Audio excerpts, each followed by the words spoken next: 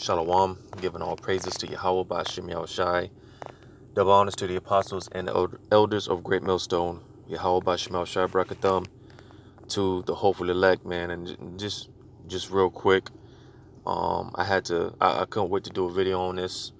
You know, what inspired me to do this was the fact that, you know, I often make the statement.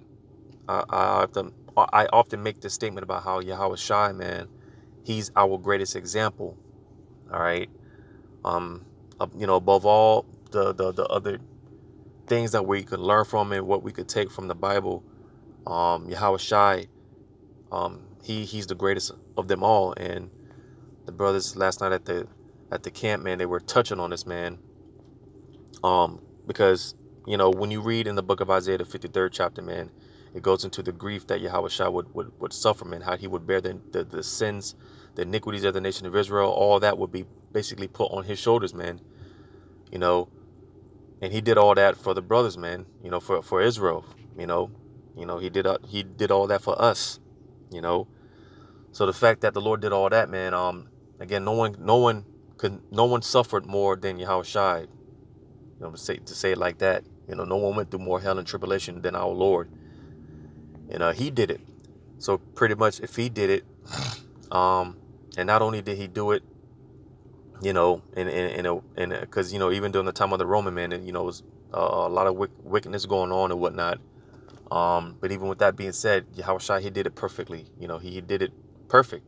You know, he didn't commit any sins while he walked as Yahawashi. So pretty much, if he can do it, then we can do it. There's no excuses. All right, because hey, he went through it. So, you know, hey, man, Yahawashi, he's one that can say that, hey, I pretty much, I know what you're feeling. I know what you're going through. You know, I've been there. You know, Yahawashi, he could say that. You know, so I'm gonna go through this in Hebrews chapter 2. I'm not gonna read the whole chapter, but get a couple of points.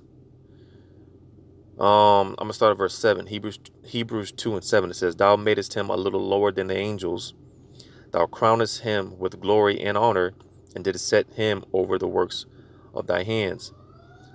Thou hast put all things in subjection under his feet, for in that he put all his subjection under him." He put all in subjection under him. He left nothing that is not put under him. But now we see not yet all things put under him. But we see Yahawashi, who was made a little lower than angels. All right, because Yahawashi, contrary to what is taught in the society, man, he didn't come. He came as a man. All right, you know, because, you know, you got people, man, thinking that Yahawashi came in this, and you know, came as an angelic force and an angelic being. No, man, he came as a man. One of his titles is he's referred to as the Son of Man. All right, he was born. Joseph and Mary, they came together, they had sex. All right, you know, and Yahawashi was brought forth, man. All right, because, you know, one thing, the angels, man, they don't have sex. You got all type of bugged out doctrines that the angel, I think it was Gabriel, one of the archangels, Gabriel, came and had sex with Mary, or the angel touched Mary and she got pregnant. It's none of that, man. All right, all that is inaccurate. All right, Joseph and Mary came together and they had sex. They conceived. Mary got pregnant. All right, and she gave birth to Yahawashi. All right. Yahawashi was conceived by a man and a woman. So him coming lower than the angels, all right, he came as a man. It says, "But we see Yahawashi, who was made a little lower than the angels for the suffering of death, crowned with glory and honor, that he, by the grace of God, should taste death for every man." All right, because again, Yahawashi dying for the nation of Israel, and even more so for the elect. All right. Again, all that suffering that Yahawashi went through, he did it for his brothers, man. He did it for the brethren. It says, "For it became him for whom are all things, and by him are all things, in bringing many sons unto glory, to make the captain of their salvation perfect through sufferings." All right. So basically, Yahawashi, the captain of our salvation. Why? Because, hey, he went through it. All right. He knows what it feels like, man. He understands, man. The Lord knows what we're feeling. He gets it. Like I said, Yahawashi, he's one of those, hey man, he's one of those brothers, man, that he could say, hey, I know what you're going through, man. I understand. You know? He could say that. He's a captain of our salvation. All right? Because he went through it. Just like we're going through it, Yahawashi went through it. All right. And like I said, no one suffered more than Yahawashi himself. So he knows what it feels like, man. It says, for both he that sanctifieth and they who are sanctified are all of one, for which cause he is not ashamed to call them brethren. I'm gonna go ahead and jump down. Verse 14, it says, for as much then as the children of are partakers of flesh and blood, he also himself likewise took part of the same, that through death he might destroy him that had the power of death, that is the devil. So pretty much, I'm going to read that first part again. It says, for as much then as the children are partakers of flesh and blood, he also himself likewise took part of the same. So just like all of us were born of a man and a woman, like I said earlier, all right, Yahawashi, hey, he came in the flesh and blood. He was also born of a man and a woman, all right? You know, and, you know, made a point last night, man, about how, hey, Yahawashi, hey, again, he was born of a man and a woman, all right? He was born in captivity, just like us. Not only that, man, he was born in the hood, just like a lot of us, man. We were born in the hood and grew up in the projects, stuff like that, man. Yahawashi, hey, he grew up in the hood, man. He grew up in the ghetto, all right? Because again, hey, Yahawashi, man, he's the ultimate Jake. He's the ultimate brother, man. You know, that's why when how does it go? Let me look for that real quick.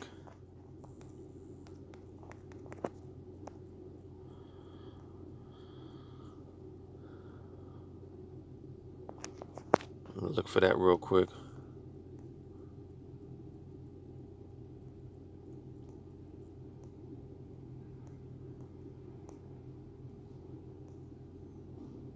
Because I was planning on doing a lesson on this.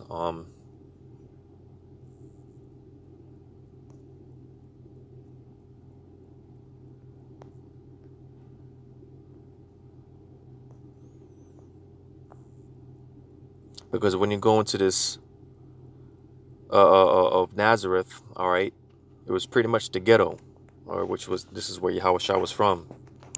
See if I can look this up.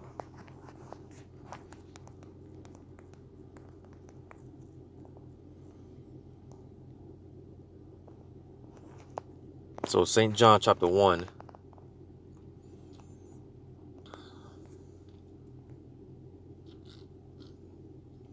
I'll start at verse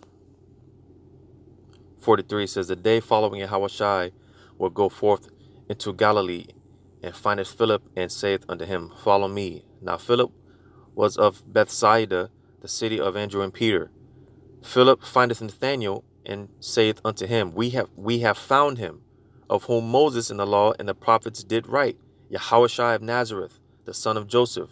Right, because, you know, pretty much Yahawashi was gathering the disciples and whatnot, and, you know, because it was always prophesied that it was pretty much always prophesied for this to take place, to come, you know. And hey, when they found out that this was who the prophets spoke about, they were excited, you know. Read verse 45 again. It says, Philip findeth Nathanael, and saith unto him, we have found him, of whom Moses in the law and the prophets did write. So this is the Yahawashi, the Savior, all right, that was always prophesied to come. He's finally here, right? It says, Yahawashi of Nazareth, the son of Joseph. And Nathanael said unto him, can there any good thing come out of Nazareth? Philip saith unto him, come and see. All right. And Nathanael made that statement, can anything good thing come out of Nazareth? Why? Because Nazareth at that time, man, it was a slums, man. It was a ghetto. All right. You know, to put it in the modern terms, man, it was the projects. It was the hood. All right. You know, looked down upon, man. Jakes from that particular area were looked down upon. But nevertheless, this is where Yahawashi was from. Because, hey, just like us, all right, a lot of us grew up in the projects, the ghettos, so on and so forth. It was no different from Yahawashi, you know. And like I said, he was born into captivity like us. All right. He's from the hood like us. Right. Because again, Yahawashi, man, he's the ultimate Jake, man. He's the ultimate brother. So he knows what it's like, man. People think that the Lord was just on cloud nine, man. No, man. The Lord, he was here in the flesh, man. He suffered, man. He endured. The scriptures going to how Yahawashi, man, he was constantly groaning in the spirit, man. He was constantly, dealing with Jake, man. Because, hey, the Lord suffered, man. So the Lord knows, he knows what it feels like, right? So going back to Hebrews chapter 2, again, Yahawashi, man, he was made partakers of the flesh and blood. He came as a man, all right? So just to get on a few more points, matter of fact, verse 16, it says, Hebrews 2:16, for verily he took not on him the nature of angels, but he took on him the seed of Abraham. So you see, because Yahawashi, obviously, he's an Israelite. You know, he comes through the loins, all right, of Abraham, Isaac, and Jacob. When you read in the book of Matthew, the first chapter, it goes through the genealogy, all right, of Yahawashi. Because again, he was born of a man and a woman, all right. He came as a man. He came in the flesh, all right. He endured hardship, as we do, all right. So he didn't come as an angel. He didn't come as some angelic being or nothing like that. I mean, he came as a man in the flesh. All right. Verse 17, it says, wherefore in all things it behooved him to be made like unto his brethren. So again, all right, because again, obviously we're all born of a man and a woman. All right, we're all in the flesh. Yahawashi, he was made like unto his brethren. He came in the flesh. It says that he might be a merciful and faithful high priest in things pertaining to God, to make reconciliation for the sins of the people. So you see, again, just going back to the point that Yahawashi, man, hey, he suffered hell on that cross, and he did that all for the nation of Israel, but more so for the elect. All right, the ultimate act of love, man. The Lord died for his brothers, man. That's the ultimate act of love, man. For a brother to die for another brother, man, that's very honorable in the eyes of Yahawashi. That's true brotherly love. And you see, that's why I make the point that, hey, Yahawashi, he's a perfect example. He's the ultimate example. No one suffered more than him. All right. He came in the flesh, and he showed us how to do it. And though we're not going to be perfect in the flesh, but more so in the spirit, man. Our spirit is being perfect. All right. But nevertheless, no one can say that they can't do it, because Yahawashi did it, and under the same circumstances that we're going through. You see. And through his pain and suffering, have we been given the ability to be reconciled with our power. So it says, verse 18, for in that he himself has suffered being tempted, he is also able to succor them that are tempted. So you see, because again, hey, Yahawashi, he could say, because pretty much when you go into that word succor, it pretty much goes into help. All right. Because, hey, in our temptation, when we feel down and out, hey, Yahawashi, man, the scripture is going to the spirit of the comforter, all right, which is the spirit of Yahawashi, man, the spirit of Yahawashi, man.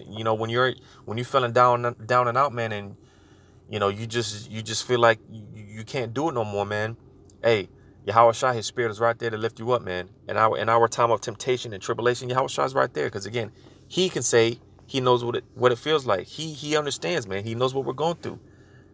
Because I keep making the point: who's been through more suffering than our Lord, man? No one. All right. So he's able to succor us. He's able to help us and comfort us, uplift us when we're feeling down and out, man. I'm gonna go to the book of Peter, First Peter chapter 4, and starting at verse 1. It says, for as much then as Hamashiach hath suffered for us in the flesh. Again, because Yahawashi came in the flesh. All right. It says, arm yourselves likewise with the same mind, for he that hath suffered in the flesh hath ceased from sin. So we have to have that same mindset that Yahawashi did, man. All right. Because, hey, Yahawashi, when he was walking on the earth as Yahawashi, man, he was on a mission. All right. He didn't pretty much care about anything else, man. There's work that needs to be done. Yahawashi was on a mission. All right. Everything else is secondary, man. It's on the back burner. this mission is top priority. And Yahawashi, when he was on the earth, man, all he was focused about was doing the will of the Heavenly Father. All right, and nothing, no distractions or anything like that, man. Yahawashi, he didn't deal with no women when he came as Yahawashi. He didn't deal with women. All right, he was focused on the mission, man. And you know, we got to have that same mindset, because again, hey, there's no excuses, man. Yahawashi did it, we can do it.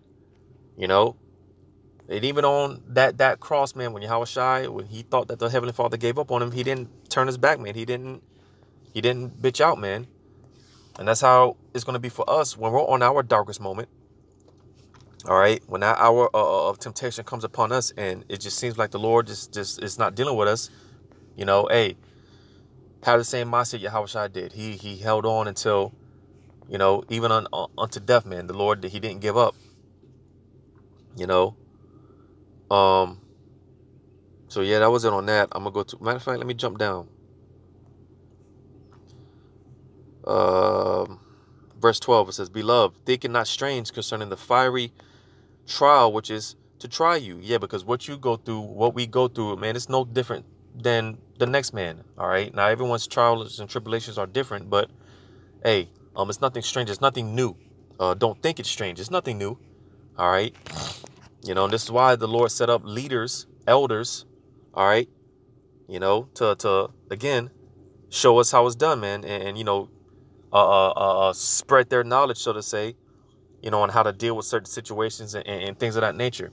All right. You know,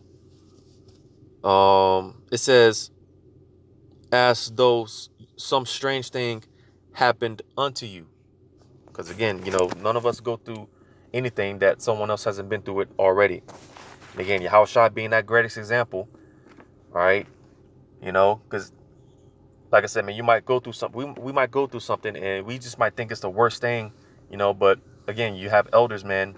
Hey, they've been through it, so you know they can spit game, man. They could spit knowledge, you know, give words of advice and things of that nature to show you how to, you know, maneuver and whatnot. All right, the Lord set up elders and whatnot, but again, the Yahawashi being the greatest example, that's how he's able to comfort us, man. He's able to succor us. He's able to help us and show us how it's done. You know, just study the life of Yahawashi, man. All right, there's a lot we can learn. From Yahawashi, because he's the ultimate Jake. He's the ultimate example. He's the captain of our salvation. All right. It says, but rejoice in as much as ye are partakers of Hamashiach's sufferings. So, you know, when we go through different tribulations and whatnot, man, because how are you made perfect? You're made perfect by sufferings. All right. So when we go through different trials and tribulations, man, hey, and it's easier said than done, because when you're catching hell, it doesn't feel good. But just know that, hey, you know, the Lord is dealing with you, man. You know, understand that. You know, again, verse 13, but rejoice in as much as ye are partakers of Hamashiach's sufferings, that when his glory shall be revealed, ye may be glad also with exceeding joy. Because you see, hey, Yahawashi, man, again, he's the ultimate, he's the most unselfish brother, man. All right. Because Yahawashi, he did it, you know, but he's sitting on the right hand of the Most High right now, but he doesn't really, his glory isn't fully fulfilled yet, you see, because Esau's still in power, man. All right, but you see, when Yahawashi comes and he receives his full glory in his kingdom, all right, hey, his elect, the brothers, man, the brethren, all right, they're going to be glorified right with them. You see, because again, the Lord is the most unselfish brother, man. Above all, the ultimate form of brotherly love. The Lord died for his brothers, man, and he's going to share all the wealth, the benefits of the kingdom. He's going to share that with the brothers, man, because Yahawashi, he's the ultimate brother, man. You know, it's beautiful, man. So this is why, hey, we got to suffer, man. Yahawashi suffered, all right, and he's going to be glorified. You know, we're no different, man. The servant is not greater than the master. We got to suffer, and the Lord's will, we're part of that number. We're going to be glorified, man. That joint heirship, man. Yahawashi is going to share it all with his brothers, man. You know.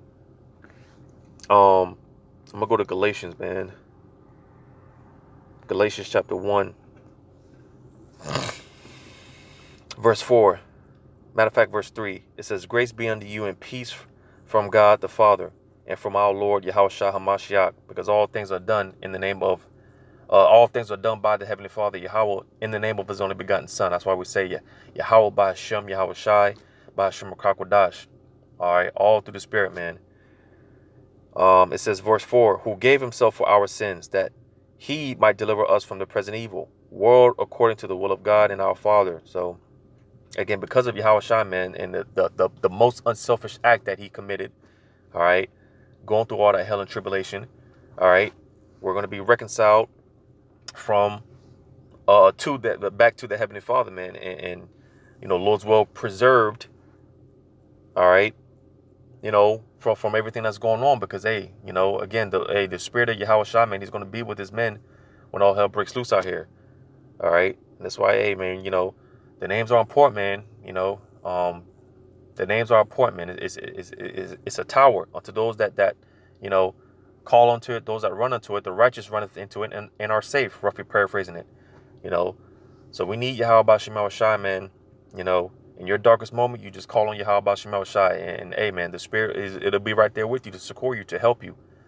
You know, because it's gonna be hard, but again, just remember the Lord.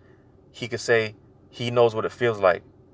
All right, and he can tell you can do it, because hey, the scriptures say the Lord's not gonna put anything on us that we can't bear. So trusting and believing that, all right, because again, hey, we're gonna be put through things. We already do get put through things. It just seems like, man, I can't do it.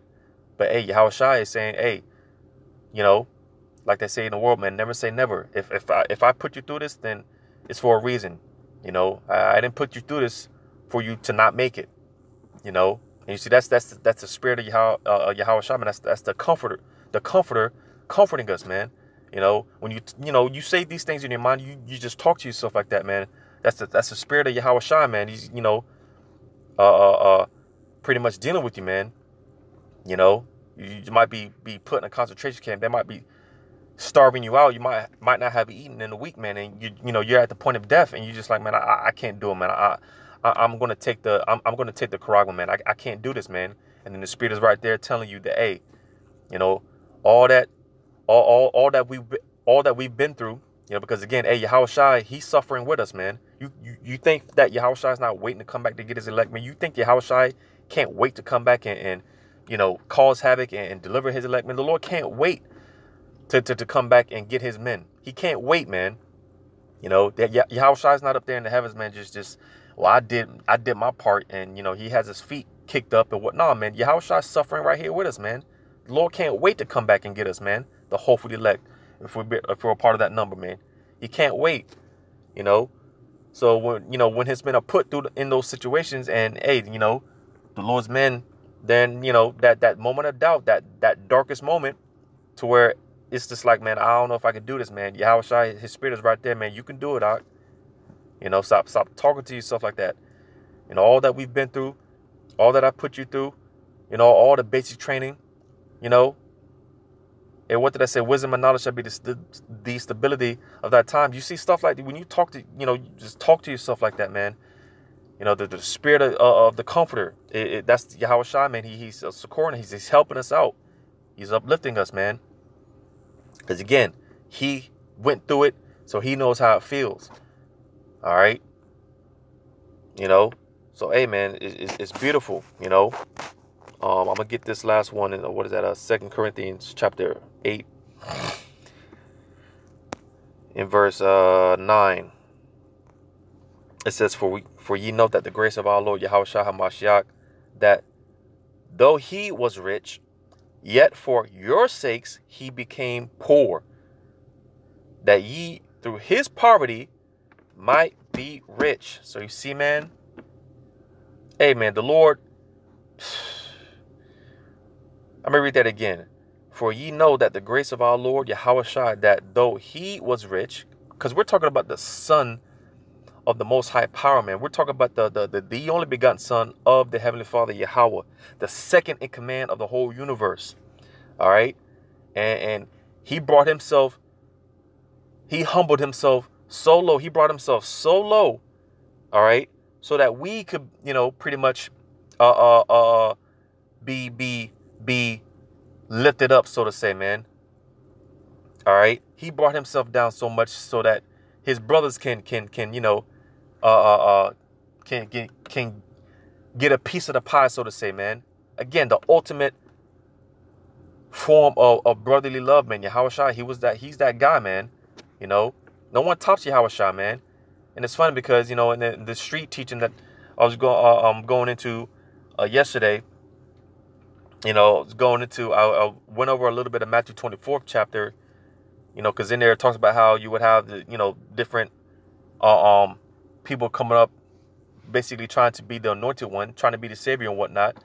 You see, and that's just a complete disrespect to Yahawashi, man. You know, who can show more brotherly love than Yahawashi, man? All he did for his brothers, man. Who could show more love than that, man? Who could, you know, there's no one other than the Heavenly Father, Yahweh himself. There's no one above Yahawashi, man. No one could do what he did, man. All right. You know, now, you know, because you got like the Apostle Paul, man. He said that he wished that he could have suffered for the behalf of the nation of Israel and whatnot, you know. But nevertheless, Yahawashi, he actually did it, man. All right. He went through all that for his brothers, you know, the ultimate form of brotherly love, man. The ultimate Jake. You know, the Lord, he grew up in the slums, man. He grew up in the hood, man. You know, all these things, man. The Lord knows what it's like, and he knows how we feel. So we're not in this alone, man. Like I read earlier, don't think it's strange when, you know, when certain things happen to you. You know, you're not alone. We're not alone, you know. Yahawashi knows, man. And not only does he know, he's right there comforting us, man. He, you know, helping us, ministering unto us, man. Hey, Yahawashi, he said that, hey, the brother said this last night, man. He said that how, because, hey, the scriptures go to how during the last Passover, Yahawashi said that, hey, man, I'm not going to be, this is the last time I'm going to drink wine with you into the kingdom, you know? You know, so, hey, because I know me personally, man, that's, hey, I like me some wine, man, you know, and you know, that's one of the many things that I meditate on, man. I look forward to. Lord's will I be of that number, you know, having a drink with my Lord and Savior, man, my big brother, man, in the kingdom. And we're talking about real wine, not this cheap stuff, you know, this GMO stuff that they sell out here. You know, we're gonna have real wine. You know, we're just gonna be kicking it with our brother, man. He's gonna share all that, all his wealth, his glory. All right, it's gonna be a joint heirship with the brothers, man. You know, because hey, we did it, man. You know, just like Yahawashi suffered and he did it. Hey, we're gonna be in the kingdom just kicking it with our big brother, man. Hey, we did it. You know, we did it, Akim. You know. But yeah, man. Like I said, man, I'm just inspired, man. You know, it's just beautiful. You know, the Wadi to the Heavenly Father Yahweh for sending us His only begotten Son Yahawashi, man. The you know, just the ultimate brother, man. The most unselfish Jake, man. It's just beautiful, man. You know, I couldn't help but to, you know, do a video on this, man. So hopefully this was edifying, giving all praises to Yahweh Bashim Yahawashi. Double honors to the apostles and elders of Great Millstone. Yahweh Bashim Yahawashi Brakatham to the hopefully elect. Lord's willing, until next time. Shalom.